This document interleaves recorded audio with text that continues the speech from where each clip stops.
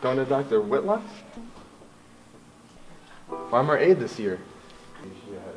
The first time someone assigned Julian to me, I was 10 years old.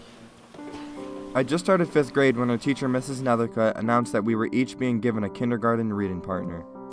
Julian was a naturally cheerful child, always singing, always laughing. We'd spend our time in the library playing superpowers and having fun. He'd always have that big smile of his that'd never leave his face, but that changed the next time he was assigned to me. The day his parents died. Nothing means anything. People just go. They don't finish anything. And if they could have chosen, I know they would have stayed. They weren't finished with me.